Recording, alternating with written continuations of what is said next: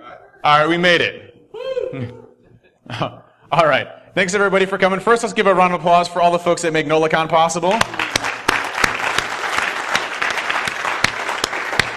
This is my second year coming out here, and I always love coming out here. It's one of my favorite conferences in the whole New Orleans area, so really enjoy it. But today's talk is going to be a little bit different than what I normally do. I normally do a lot of offensive talks, and so today's going to be a little bit about defensive talks and deception and what that means and how you can detect a lot of the things that we do as attackers in environments. Now, don't get me wrong, though. I'll still have a lot of offense in this talk as well because I can't just do a defensive talk and not break stuff. But I will keep a lot of defensive stuff in here as well. A little bit about myself. I started off my career working for the United States Marine Corps. I was in the intelligence agency doing cryptography breaking and signals intelligence and stuff like that. Did 2 tours in Iraq, one in Bahrain. So I spent about 2 years in the Middle East or so. And got out and was kind of in a small consulting shop. And then I landed a really nice gig as a chief security officer for a Fortune 1000 company. And it was funny because I was the youngest VP in their history. I was like 28 years old and I had no idea what I was doing in any way, shape, or form. And so I had to figure out how to run a security program, and I had about 55 people reporting to me, and figure out how to build a security program. We had a lot of success there. And what was interesting is, I had a great job, didn't know what I wanted to do, and I just knew that going into the corporate life every day wasn't for me. So I got out and I started my own 2 companies. Literally, perfect timing. I had 2 brand new babies that were coming on the way, and I decided that right now was the time that I had to go and do it. So I literally started off in my basement, but I started 2 companies, Trusted Sec and Binary Defense, and we have about 116 employees in total, and I started about 5 years ago, which has been really, really great. Also started DerbyCon with a bunch of folks, so sorry if anybody tried to purchase ticket sales at the right time that the ticket sales went online. I apologize, I opened up a little early, caused a shitstorm, but that's okay. You got one good, glad to hear it. I open up every year early. I'm not going to do that anymore, though. It's going to go right on that time, trust me. I'm also on the news and things like that quite a bit, talking about a lot of different things, as well as Mr. Robot. If you've seen the TV show Mr. Robot, they use a lot of the skits and things, like they'll use a social engineer toolkit that I wrote to break into like Evil Corp. So like in season 2, episode 1, Darlene actually was using my tool to break into Evil Corp and deploy ransomware and all this other stuff. So it's kind of cool. I've actually got to talk to Christian Slater. He's a really cool guy, but he's like terrified of what we do as hackers, which is ironic because he plays like a badass hacker in the TV show. But that's a little bit about my career and where I've gone from. But what's been nice is, running 2 different companies, one that's offense and one that's defense. I get to see a nice perspective of things, of what's happening out there, and ultimately where I could get detected and hopefully improve my game when it comes to the types of attacks that I do. And so if you look at where we're at in this industry right now, there's a number of different ways to detect attackers, right? And it all depends on the varying levels of the organization's maturity around how they detect things.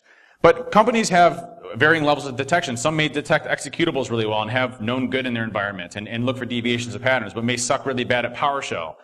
They may be really awesome at PowerShell, but suck at all binaries, completely. They may, have web applications with SQL injection, but their users have to give a blood sample to get into their computer. So, you have a varying level of security in different organizations. And as attackers, it's really important for us to understand what those maturity levels are and where their, deficiencies are at and their ways of getting in. But on the defensive side, there's a lot of things that we need to understand, a lot of things that are out there to really get a full picture around what the types of attacks are. And I'll get into some of that. And so if you look at some good security practices, you look at 3 things that are core to me when I look at a good program. One is protection, obviously stopping the attackers, detection, and then deception. Now everybody's familiar, I'm sure, with detection and deception and everything else, but as an attacker, there are certain things that I will go for almost every time, that you can use in your environment to entice me to go after it, and then trigger the oh shit alarm, something's going on. We have kids in here? Is there any kids in here? Oh, there's a kid. Dave's a kid, so yeah, I gotta be careful with my grammar.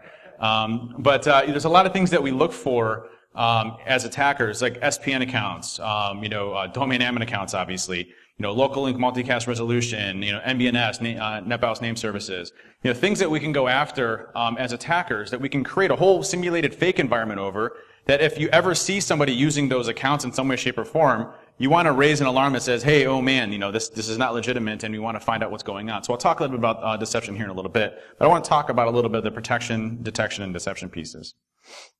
And so if you look at, methods of detection, it is becoming increasingly more difficult to detect a lot of the newer techniques. Like, I don't know if you know today, but they, figured out a way to get remote code execution through BG info.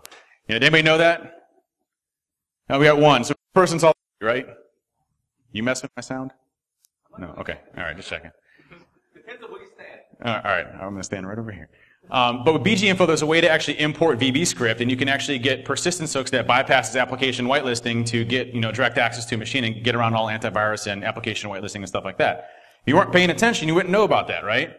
And so there's always, Subt and, Harmjoy and all those guys are always coming out with new ways of doing different types of bypasses and techniques. There's a way to do direct DLL importation through VB script now. You can load Mimikatz directly through JavaScript. I mean, there's so many different ways for us as attackers to evade traditional detection mechanisms that it's really hard for us as defenders to figure out what all those are.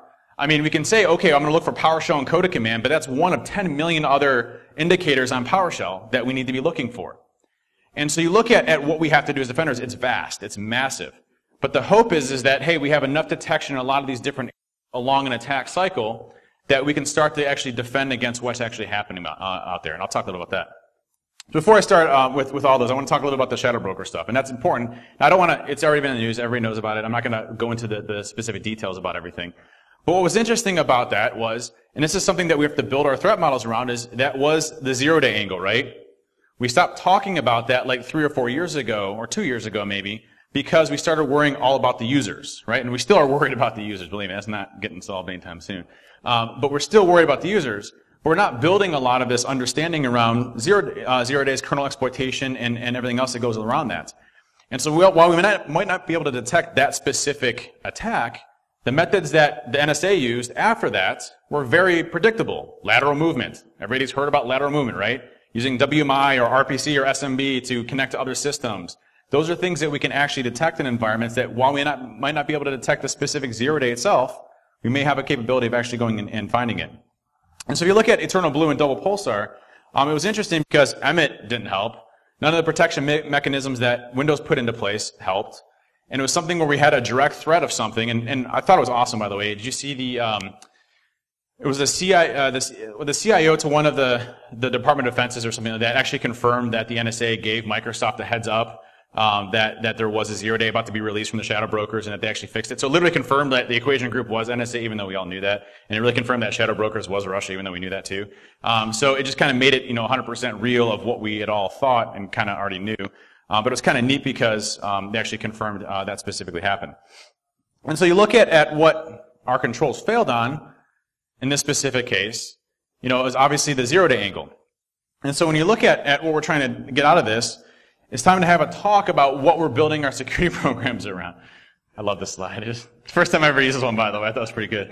And it's funny because at the end I give you a link to go and download the slides, and I remove this one from it, so you can, when you're downloading, you get this one in there. But anyways, so when you talk about protection and how we build our defenses and our protections in our environments, it's interesting because you have a mix of people that are still using traditional antivirus. You have people that have jumped onto the next generation bandwagon. You have people that have implemented next generation firewalls. You have all of these different environments, and none of them are doing everything that it needs to do in order to protect our companies in any way, shape, or form. And so it's like we're playing ping pong for the different types of detection, whether it's behavior or heuristics or artificial intelligence. And man, if you anybody go to RSA this year? If you did not hear machine learning or artificial intelligence, you didn't go anywhere at RSA. Like you could literally be at like a bar 16 miles away from RSA and you'd be hearing about machine learning and artificial intelligence. And so you see all these methods for current protections of how we're trying to understand these attackers when they're really pretty trivial to get around. I mean, I'm just going to throw that one up there. Hard to get around, right? Or you can just rename PowerShell to whatever you want to, and no problem there either, right? Execute any PowerShell you want to. They're not looking for system.management.automation.dll. They're actually looking to see if PowerShell.exe is in System32 or Syswall64, and then alerting on it, right? So we look at what we're trying to defend against, and most of the stuff that we do is a really finite solution. And maybe they have a component that doesn't have a substantial amount of false positives. I haven't seen it yet, but maybe they actually do something that is relevant. I'm not sure. So if you look at next generation tools, they're designed to try to fix a very niche problem that we have in this industry, and it's our fear of the unknown. We're like, oh, traditional antivirus is only 3 to 5% effective, but yet, if I go with this next generation product, I lose the HIPS, I lose the firewall, I lose the central management, I lose, everything else that I've done in my environment as well. But I'm not saying that they're any better in any way, shape, or form. It's a pretty disturbing Star Trek episode, by the way. I think it was, they actually applied some shifting and stuff like that. Anyways. But in certain cases, these next generation products don't do a lot of justice for what we see. And I'll talk a little bit about that here in just a few minutes. When you look at organizations and when it comes to protection, to me, where this industry needs to be moving to is good configuration management and known good. So understanding what we have in our environments. And I'm going to use this term, and we all cringe especially if we've gone through this before, but we need to work on application whitelisting. Everybody cringes and shakes their heads and everything else, and it's a beast to get in. But let me throw a couple things out there. Ransomware is a good example because everybody's freaking out about ransomware right now, even though we know it's pretty lame in a lot of cases, right? But how does ransomware get deployed? What's its primary method of infecting a machine? Well, phishing, social engineering, but what is the actual code that gets dropped on the system? Is it PowerShell? Is it VB script? Is it executable? Executable, right?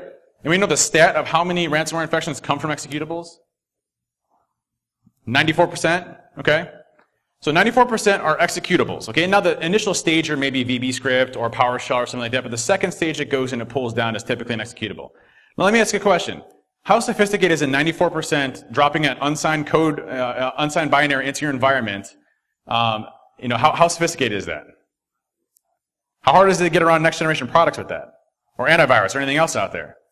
It's a unsigned binary. It's the stuff that we used in the AOL days in the 90s that we used to hack on. And BBS is you'd upload a 300K executable to your buddy to have them click on it. It would take 6 hours to upload. And then they'd download, and then you'd have, sub 7 on their machine, and you're flipping the screen upside down, right? It's the same stuff, just a different variation of it. And so if you look at configuration management and known good, things like device guard and app locker and software restriction policies, if you're just to say in your environment, hey, don't allow any of my users to execute any non-code signed binaries in the downloads directory or temp directories or user profiles, how much do you think that reduces? Substantial. What if you say, okay, across the board, we're not going to allow any non-code signed executables in our environment, if you can do that? Substantial. I don't care about the publisher. No one's using code sign certificates. Now, obviously, you need to validate the code signing certificates, but no one's using that. Substantial reduction. Now, what does that do? That means 94% of my protection is now in place. I reduce 94% of the noise. And now what do I focus on? Alerts and getting better, right? I'd rather know about 6% of the information out there than 100% of the information that's out there that I don't even need to worry about as an organization. I would fight that battle right now if you haven't. That's the biggest thing for me on servers, workstations, everything else. It's actually easier to implement on servers than it is anywhere else. Put a directory that you allow executables to run from in your environment, and then, block everything else that happens in your environment. It's just a process change. So there's a lot of things that you can do to do that. So the fact that ransomware is still a problem is a problem. But it's something that's very easily solved. Now, it doesn't mean that as techniques and tactics that we're not going to shift to other things such as PowerShell and we've already seen, obviously, shifts in that.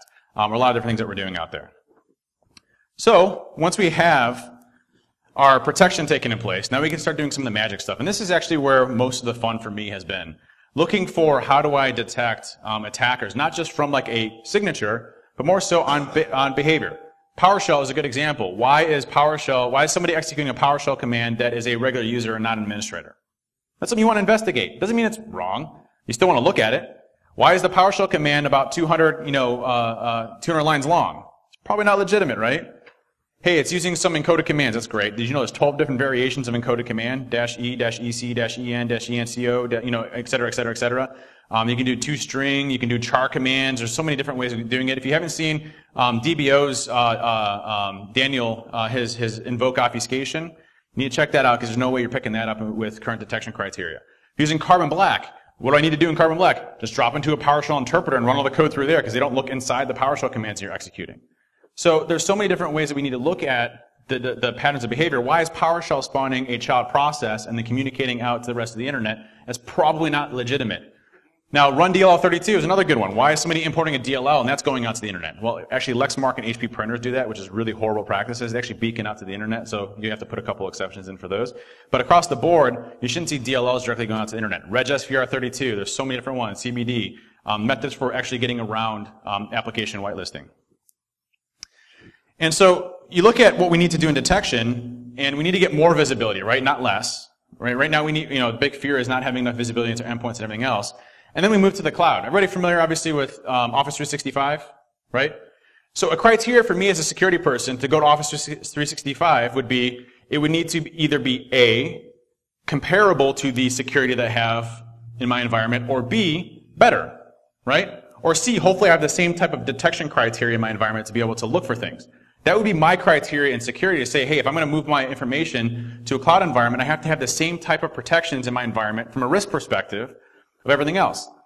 Has anybody actually taken a look at Office 365 and actually done a security analysis around it? So you have what's called ATP, okay? ATP is their advanced threat protection. They have a couple other ones, like their normal mail protection and everything else.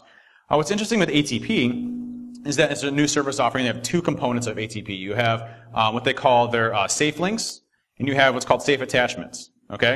Has anybody ever messed with safe links before? Anybody have that in their environment? So interesting enough, what Microsoft does is when you get a URL sent to your email in Office 365, it rewrites that URL and says, hey, when you hover over the link, it's now going to say safe links. Now, what does that do in the first place? It obfuscates the destination. So everything that we've been telling our users in all of our education awareness campaigns and everything that we've said, don't click on things, what have we just done? Now we're implicitly entrusting Microsoft. Do we implicitly trust Microsoft? Ever? No, right? Yeah, they got a lot of great stuff. This is not a knock on Microsoft. What they have to deal with on a volume perspective in the cloud, there's no way security is going to be successful in that model. It's just not going to happen. And the reason for that is I actually did analysis on safe links, okay? I took a look at it, and it's actually started off of a Twitter war. It was a long story. I'm not going to go into the details, but I got a little upset, and so I decided to take a look at it. And so when I did, what I found was that safe links doesn't do anything other than a blacklist, whitelist. Doesn't do any dynamic content expansion of the websites. Doesn't look at any code in the site itself. What it says is, has this been previously seen before as a blacklisted site? Yes or no? So that means anything that you want to do to anybody on safe links is fine, as long as it gets through their traditional content filtering, spam filtering software. I used MS-14072, I think is what it was, an old IE memory corruption exploit that gets picked up by every single antivirus out there, no problem. Gets right through. I used an HTA attack vector through set, which is right here. So here's using an E5 license. And what I'll do is I'll send an email. You can turn the sound off. That's Bruce Hornsby. That's fine. You can keep it going. It's cool too. I randomly put Bruce Hornsby in my music. It's inspirational, right? It's like an artist working, in code. And you got Bruce Hornsby in the background. One of my inspirations in life. So what we're going to do is we're actually going to create a malicious link, and we're going to use this social engineer toolkit. Now this is just out of the box social engineer toolkit. We're going to use the HTA attack vector. If you're not familiar with HTAs, I'd heavily recommend blocking them at your firewall today. There's no reason to have them externally facing in any way, shape, or form. HTAs are high content files. You didn't need to turn it down. It's fine. No, I'm just kidding. You're good. HTA files can give you the ability. It pops up and basically says, "Do you want to open this? This website is requiring this to open. Do you want to open it?" And you hit open, and it gives you full access to execute commands on the underlying operating system and compromise. What the social engineer toolkit does, it leverages PowerShell injection to actively go and do it.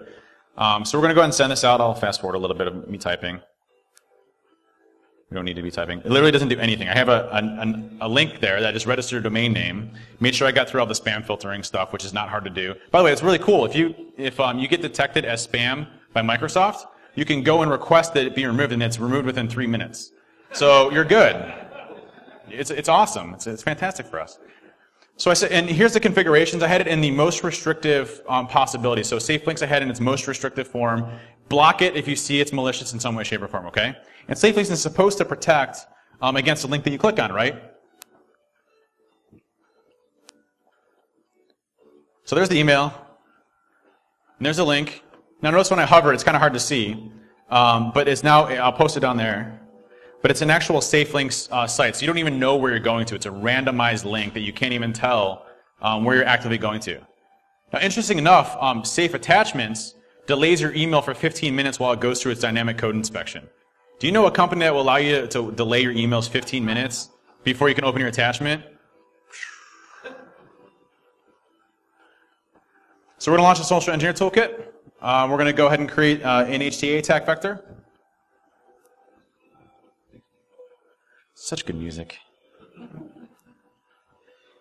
And use just intranet.support as the website. It's just the domain name I registered.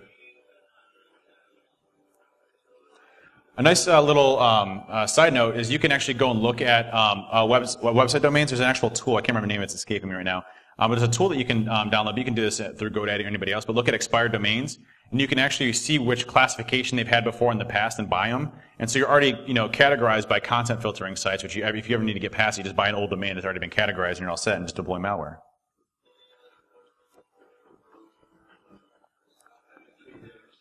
What's that?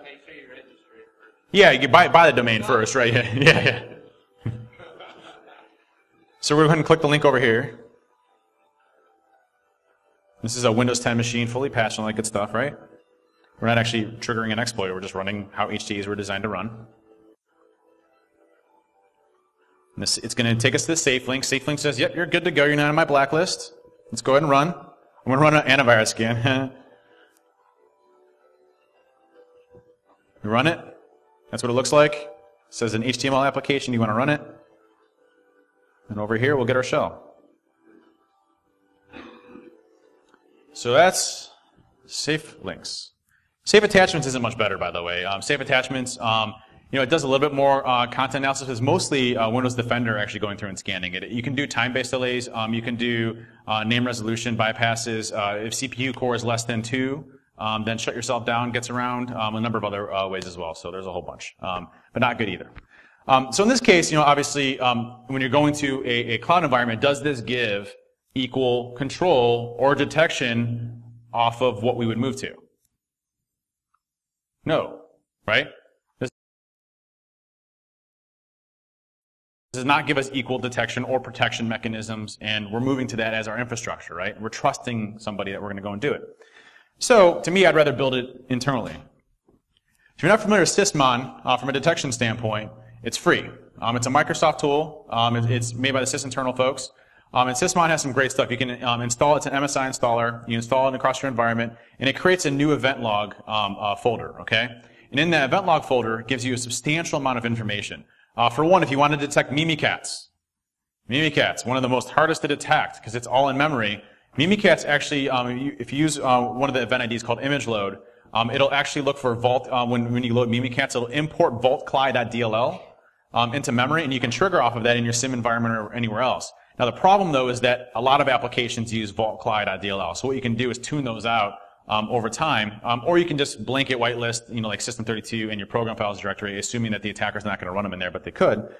So you can definitely flag on that. What you can also find is things like NPS, not PowerShell, or ways of getting around PowerShell, someone renaming PowerShell or renaming something in some way, shape, or form. And that's through the system.management.automation.dll. There's actually 3 DLLs to use. One of them is reflection.dll, the other one system.management.automation.ai.dll, and then the system.automation.dll as well.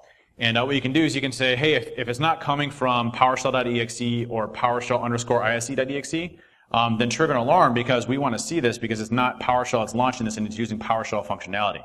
So you can detect a lot of things, a lot of bypasses around that as well. So there's so many different things that you can do to get through this. And it exposes what's called ETW, event log tracing. And there's a lot more information for you to be able to consume to detect a lot of abnormal patterns in your environment. Sophos, if you're using Sophos hates Sysmon. Like they do not work together at all. And you have to actually disable image load for Sophos and for Sysmon to actually play together. Now, Sophos, I'm starting to question quite a bit because they only support SMB version 1 for their update platforms. Like you actually have like knowledge bases and things like that. Like yes, you need to downgrade to SMB version 1 in order to get be able to do file share access and stuff. I'm like, okay, hopefully they fix that soon. That's great. But there actually is a bug out for Sophos on their knowledge forums, and they're saying they're in communication with Microsoft to hopefully go and fix. So hopefully that goes away soon. And that's what I talked about, detecting not PowerShell. If it's not PowerShell.exe or PowerShell_ISE. And by the way, I see a lot of people write notes. The slides, you can just go to the link after this and get the slides if you want to. I publish them after this. So some suspicious processes to look for. Some of the more common ones are these: tracker.exe, cbd.exe, regsvr32.exe, msbuild.exe, rundl32. Regsvr32 is probably the most widely used one right now because you can download what are called SCT files, and SCT files allow you to basically execute code directly into memory without ever touching disk. So it's an application whitelisting bypass that you can use. Now, it doesn't. The scary part is it doesn't have to have a .sct extension. You can just download any file from the internet, and as long as it's in the SCT format, it'll go down. So a good detection criteria off this would be what? Anybody know? Why is regsvr32 ever going out to the internet in the first place? And by the way, regsvr32 has a built-in proxy browser in it, in the executable itself. So if using proxy support, it actually will hook into that as well, which really sucks. So many good ones out there. CBD is another good one for getting remote code execution. There was just one today where they had a couple more added to it. So some good stuff. Pass the hash detection. It's actually detectable through standard event logs. Event log 4624 using login type 3, which is going to be network login. Again, and then key length 0. So that's negotiated encryption for the session itself. And if key length is 0, it's using a lower level protocol. And it's most likely not going to be a legitimate one. And then the account name being the anti-LM SSP. So we can actually detect past the hash just through standard event logs. Now, certain things like Nessus, Qualys, things like that may trigger some false positives since they do use a lot of those lower level protocols that go across. Just whitelist those and then move on from there, and usually the false positives are pretty substantially low when it comes to those.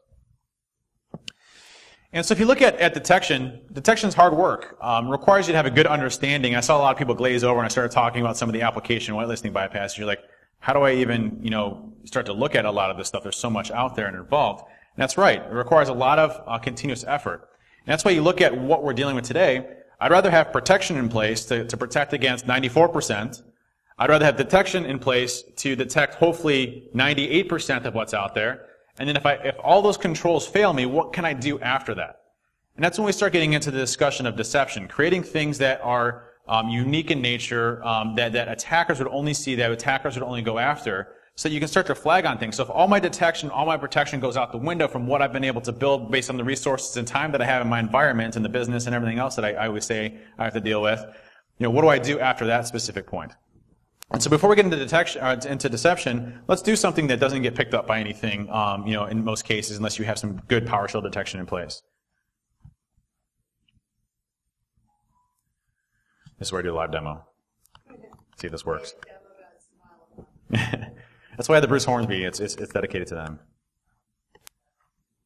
So we have a Windows 10 machine here. It's patched. It's got the latest version. I think it's an older version of Office, and the only reason is because I think it's the only setup exe I had when I was on the airplane. But this is the latest version of Unicorn. If you're not familiar with Unicorn, I just did a big release on Monday.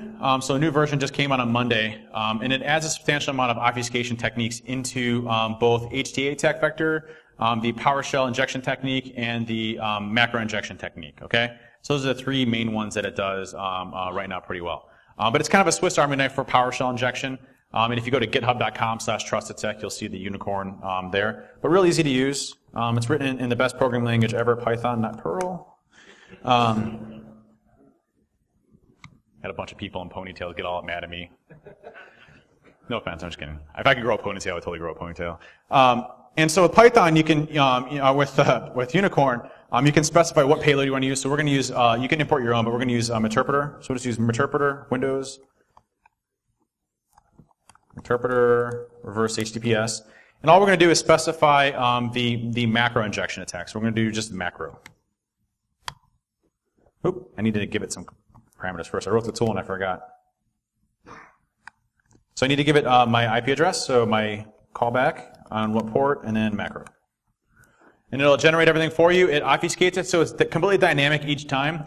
Randomized amount, it'll actually chunk up all the PowerShell commands, so it's all chunked up into a long string, all randomized variable names. Nothing is specifically static. The only thing that may trigger on this, especially from a macro perspective, is the auto open. Auto open can be detected if you're just saying, I'm only going to look for auto opens and macros. It gives a substantial amount of false positives, but people may want that information. What you can do is change that to an on-click, and that gets around most stuff as well. So when they open it up, it says on-click, you have to enable this to actually go and run. That gets around most of them out there. Let's go ahead and open this up. So this is what it looks like. Looks legit. Looks good, right?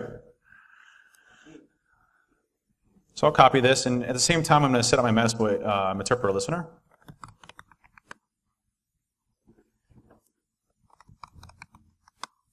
Son of a... There we go.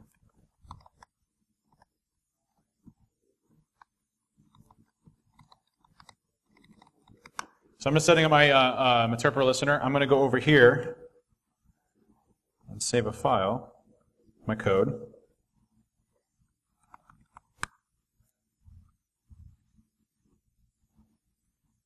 And I don't share between the two folders, so I'm going to move that over here. And then I'm going to create a real quick a macro Excel document.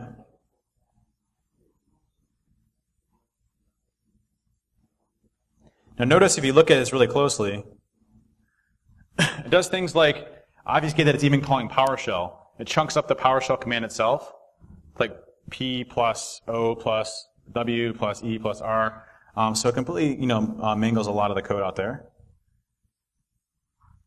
And I'll open up Excel. This works on newer versions as well. This just happened to be 2013. I'll create a new worksheet.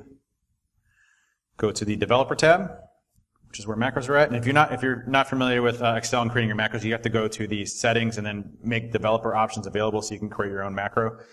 And then you go to new macro. Let's call this auto. I can change it in a second. So I just copy and paste this into here, and I'm going to save it as a macro embedded. And you can do this in Office as well. Note that in Excel, it's auto_open. In Word, it's auto-open, no underscore. Don't know why, whatever.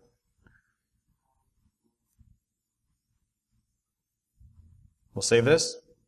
And I'm running the latest version of Defender and everything else, so of course it's not getting picked up in any way. Don't have to worry about that. And we'll go ahead and open it. And we're going to enable the content as is a macro. And we get this error message saying Microsoft corrupt document. The document appears to be made on an older version of Microsoft. Please have the creator save it to a newer and supported format, okay? That's what I put in there. You can make the message anything you want to, but as soon as you hit OK, it exits and you're out, and over here we get our shell. So no problem, nothing to worry about. Looks legit. It looks like nothing ever opened. It doesn't trigger an alarm from a user. Like what's best about those types of techniques when it looks like it's corrupted is you want the user to not feel like something happened when they opened it. Like, hey, this isn't a finance document that contains information that I need. This is weird. Instead, you corrupt it, and then usually, what I'll usually do is I'll compromise a user account through like some weak credentials through OWA, and I'll create a rule inside of OWA to automatically move any of the emails that I sent from the person to the deleted folder. And then when I'm sending all these emails out, when they respond back like, hey, this is corrupt, can you resend it to me? They never see the actual email itself, or I can just move it from another address. So just an easy way of getting shells onto it, and we're all set there. So, new version of Unicorn, go ahead and get it.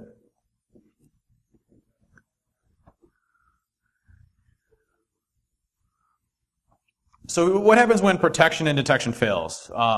And this is when we start getting into the deception component. And this part's exciting because I get to apply the same principles of what I would do as an attacker in the defensive side of creating things that I would go after. Like a good example, and I'll talk about this, is honey tokens. It's one of my favorites. I create a domain admin that looks absolutely amazing in every shape or form. You go into Active Directory, you right-click, you click New Users, make it like hey, this is a 2003 service account, can't change password, sorry. In the description field of it, right? Make it a domain admin. Make it everything you want to. Make it an enterprise admin. Make it look like it's the best account ever. It has every group you can possibly imagine. You look at the groups list and it just scrolls for hours, right? You want this to be the awesome account. Now, make the password a 7,000 character password and lock it up in a safe that requires 2 people to get into it. You don't need that account anymore. But then you can do something like invoke run as, which I'll talk about here in just a second. And everybody familiar with like the run as command? You can do run as and you can type in a username and a password and it doesn't actually authenticate that. Well, the problem with that specific command is it requires actual input to execute the command itself. But there's an actual API called set login process W or something like that. I can't remember offhand. It just came to mind.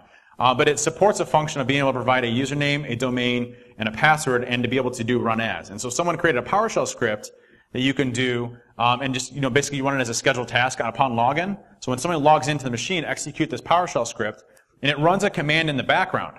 And it runs a command as run as, which means that it does not authenticate to the domain controllers or anywhere else. Make that account, that domain admin account that's super awesome, the service account that you can't change a password from 2003, make it a fake username and a fake password that looks really ridiculous. Like, hey, this is service account 1 password, whatever you want to make it. And what it does is it injects those credentials into memory. So if you have things like Mimikatz, for example, or other things, I can actually go into that and see that username and password. And then what happens when you get a failed login attempt with that username and password? You get an alert, right? And then what happens? You get your axes out and you start finding that computer, right? You start smashing through doors with an axe. And so I just got back from the Stanley Hotel, which is where The Shining was filmed, or made from, so I got the whole axe scene in my head right now. But, so those are the things that you can do that are very easy to deploy, that have no impact on systems, that make it super believable for me, right? Those are things that I would go after. A domain admin account that happens to be logged in, that's the first thing I check when I go into a system, would be something like that. So deception happens to be one of my favorite techniques because, again, I get to think very much like an attacker. And so if you look at what we end up doing with specific attacks, you look at the life cycle of an attack, whether it's everything from information gathering and open source intelligence all the way to post-exploitation scenarios. We can create fake stuff through all of those different cycles to really confuse hackers. And by the way, this is effective. Anybody see what happened with the French elections? Everybody see that? I mean, see the news that went with that? What's that? Fake dump. Yep. So the actual French intelligence, as well as the individual, I can't remember his name offhand. I don't follow politics. Huh? Macron. Thank you. I don't follow politics. I don't even watch the news, even though I'm on the news. But when you look at what he did and what his group did, they created fake email accounts that were directly attributed to his name. They created fake information, fake everything, so that when they leaked all this information, it was all fake. It was all ridiculous information that wasn't even true. So deception actually worked in this case to fool Russian intelligence, right? To actually go, or Russian hackers. Sorry, same thing. But they went in for Russian hackers to go after them to go and actually put a lot of information out there. And so if you look at areas we can mess with, we can put fake information intelligence gathering, fake LinkedIn pages, fake email accounts of your CEO, whatever you want to start to create as fake profiles for your company so that you can have them go to a security person to go through the campaigns and mess them up and hopefully give them into an environment. It's a fun thing. Everything to vulnerability analysis, having fake systems out there, exploitation.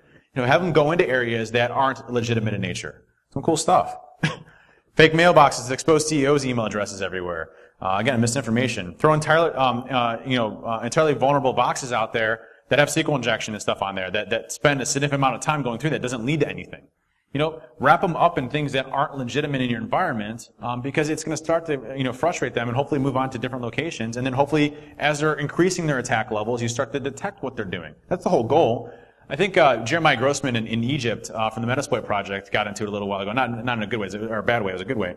And Jeremiah said, it only takes an attacker one indicator of compromise to get access to an environment, right? It only takes one vulnerability for a hacker to break into an environment. In Egypt, who's on the offensive side, is like, well, while that's true, it only takes one indicator of compromise for the blue team to respond and stop that attack in an early stage. And so that's what we're looking for here is, hey, all of our defense stops. Let's start looking at other areas like deception. So let's start with some of the basics first. Creating, low, mid, and high subset port ranges. You can do that with Windows Firewall. Accept ports in, but have nothing be there. So when someone goes to port scan your environment, they hit random ranges that Nmap would normally hit that you don't use in your environment. Guess what happens at that point? Boom, you got to deny, and no one should be hitting you on those ports. You should see that in your environment as you're going through. Some basic stuff there. I run a tool called Artillery, which is open source and free. It's a honeypot environment. It creates a whole honeypot system. You can go and deploy that. It supports Windows and Linux, although the Windows support's kind of hairy. I would recommend probably deploying it on Linux. Linux works great. But on the Linux environments, what I did at Diebold when I was in charge of the program there is I actually did a direct NAT for all unused IP addresses that I had. And I would just throw them over to all the unused IP addresses, NAT them to my artillery boxes, and then when anybody decided to port scan me, I had an auto shun script that would go and shun all those IP addresses and just block them as they're going through and scanning our environments. Just real easy ways of limiting the noise. And then on the inside, have artillery boxes placed across the environment. And so when someone starts to sweep, you get early warning indicators of what's happening, just listening. Then you look at other things like HoneyDocs. There's actually a really great tool that was just released. It's one of the best. I mean, the authors are amazing. It came from the CIA Volt 7 leaks. And so now it's open source because the government now, they can't hold code once it's released, so it's great for us. But they had this thing called Scribbles. And Scribbles would actually embed code. There's a framework around this, by the way. It tells you how to create it. What it would do is it would create a watermark in these documents, Excel documents, everything else. And that watermark would actually beacon out to wherever you want it to let somebody know that they're opening it from a specific location. So let me ask a question. If you put a passwords.xls with this watermark on there in some random folders and users accounts that they normally didn't go into, and someone opened it up, what would that mean? You can even hide it. I mean, you can do other things to make it not legitimate, but I mean, things like that can trip up an attacker for looking for things like passwords. Like, hey, make it domain admin passwords.xls. I mean, I'm going to open up that document. I'm going to upload that. I'm going to download the document faster than I can type in the command. So those are the things that you can definitely do. Now, if you look at, I was talking about before with clear text passwords in memory, a lot of people feel like they've gotten Mimikatz taken care of, right? With Windows 8.1 and above and all the patches that have happened, and no longer store credentials in clear text passwords in memory through wdigest. Well, the truth of the matter, though, is that you only have to do a registry change from a 0 to a 1 to now store passwords in the clear again. So, even if you have that patch enabled or you have Mimikatz, effectively solved in your latest versions, all I have to do is enable that registry key again and then boot that user off, which, hey, have the user log off and log back in again and you get passwords. So those are good things to be able to do to be able to run that and Fuzzy Security wrote the invoke run as, heavily recommend it, real easy script, you can deploy it through scheduled tasks, deploys fake passwords across your environment, and boom, you have a good detection criteria there. LLM and NAR, local link multicast name resolution, and NetBIOS name services. If you're not familiar with that, as an attacker, this is like one of our biggest challenges that we do on a pen test. If you have LLM and NAR, it's like literally like one of the easiest things you can possibly imagine. So what we do is you set up like a tool called Responder or Envy. Those are the two main ones. I believe you can do the same thing through the Metasploit framework as well. But what it does is it sits there and listens for multicast. What happens is your computer, when you log in, it says, hey, where's file server 1 at? And it broadcasts it to its local subnet to cut back on name DNS resolution to your domain controllers. And it says, hey, where is everything at? Does anybody know where this file server 1's at? It could be a login script. It could be trying to communicate to something and authenticate. It could be an application trying to go out, a service account. What happens is when you're running Responder or Envy, you can be like, yep, I'm file server 1, come on over. And then Windows passes the NetNTLM v1 or NetNTLM v2 directly to you. So then you can go and crack it offline. And everybody has great password complexity, I'm sure, so no one can ever crack those. But it's one of those things where you can easily get credentials just by sitting there in the environment looking for them. So what do you do in this case? Send fake LLM and R and MBNS across your network. Let them spray, let them roll. What you do is create a domain admin account again, the most sexiest domain admin account. This is like super service domain admin weak password 123, right? Authenticating. And Ben 10, one of the guys from Trusted Sec, wrote this, and it's under his account, github.com, Ben0xa, and it's called Invoke Honeycreds. And there's two ways of detecting it. One is you can actually wait for somebody to use that password to crack it, so make it a weak username password. What it does is you run this as a scheduled task, maybe have it run every hour or so, and it just broadcasts fake LLM and R credentials throughout the network. And if someone responds to it and accepts it, ask them a weak password. So now they have a weak password that they crack offline, and then what happens if you get a failed login attempt? Right, or you get the axe out, right? Go all shining again. Now the second part about though is you can actually detect this without having a failed login attempt. It's event log 4628, I think. I'll find that out for you. But what it is if you look at it it's explicit credentials were used to log into the remote system.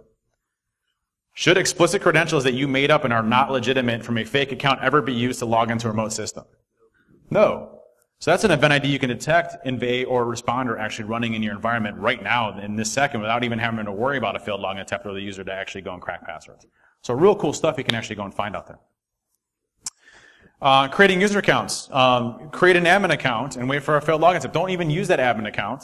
Yes, there's an argument of increasing your attack surface by adding another admin account, but you have to have a local admin account in a box anyway. So use something like Laps, which is a Microsoft tool that you can use to randomize all of the local admin passwords on the box. Create that admin account and wait for a failed login attempt of that admin account. Should there ever be a failed login admin account for no admin in your environment that you ever use? That's a weird name. No. So another couple of minor indicators that you can do on that one for that. Detecting SPN extracting and Kerber roasting. So SPNs are an interesting one. So service principal names. There's a way of going in once you have a user account, just a domain user account. And you can be like, hey, I'm asking all the service accounts that have access to this computer. Can you, start to provide some information to me? And what Windows will do is actually feed you back the credentials. It's an attack vector that actually gives you the hash values of all the service accounts on those machines. It's a very devastating one. That's one that we always use as well too, so to do escalation permissions. There's a lot of ways of going through that. One is create a fake SPN account, and you can wait for someone to query that specific SPN account and know that it's not legitimate because there's no service account actively going and using that. Some great blogs by Sean Metcalf on that one. So that's one that you can actively go and use. If you look for specific types, and this is also how you detect golden tickets as well, by the way, is if you look at Mimikatz as an example, or you look at anything that actually uses golden tickets, it will downgrade the Kerberos token to RC4. So you don't normally see in newer platforms and operating systems RC4 happening. Now, there are false positives in SharePoint and in Office 365. So you will see from those two areas, you will see RC4 downgrades happening for backwards compatibility. But aside from those, I really don't see too many RC4 requests happening from Kerberos tokens. So you should see those in your environment. You can detect if you see an account authenticating with RC4. That's probably a good indication that it's using Kerber roasting or it's using Mimikatz to use a golden ticket persistence hook. So good indicators to look for on that specific one. Well, wrapping things up on this front, there's so many different ways, and I can go into deception all day long because there's so many different things that we can do to mess up attackers in their environments. Boxes that accept any credentials. You can use like the skeleton key attack that accepts any username and password and put it on a fake domain that's the same domain name as yours and wait for people to authenticate to it. There's so many different tricks that you can do in your environment to really capture those. But when it comes down to it, you look at the protection, the detection, and the deception piece of it.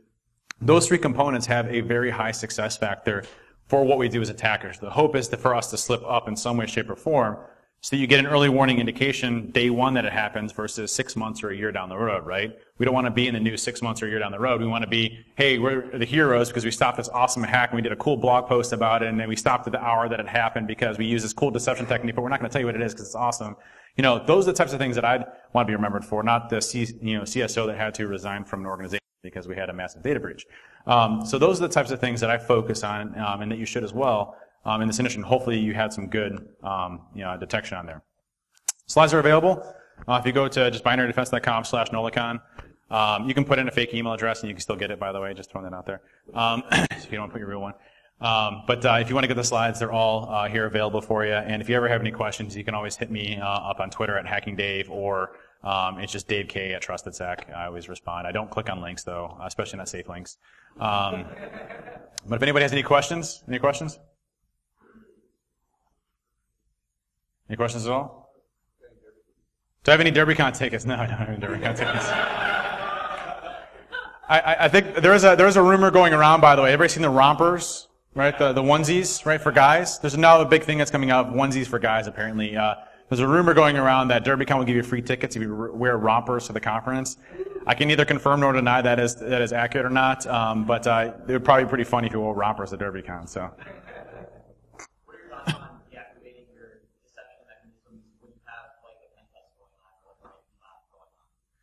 Good question. So Dave's question was, what is your opinion on disabling those deception techniques? It depends on what your purpose of the red team assessment is. Is it to understand, like, hey, we're trying to go through like a real life adversary simulation. They're going to use some crazy techniques based on our threat model. Then I'd probably keep them there. But if I wanted to, leverage, understanding what my true exposure, especially around like lateral movement and persistence hooks and everything else that I may have lack of visibility on, then I would definitely not incorporate them as part of that assessment because I want to get better in my detection, not get worse. And so, like, oh, hey, I got you because you used my honeycoat token and, now the pen test is over or the red team is over, then that's not a good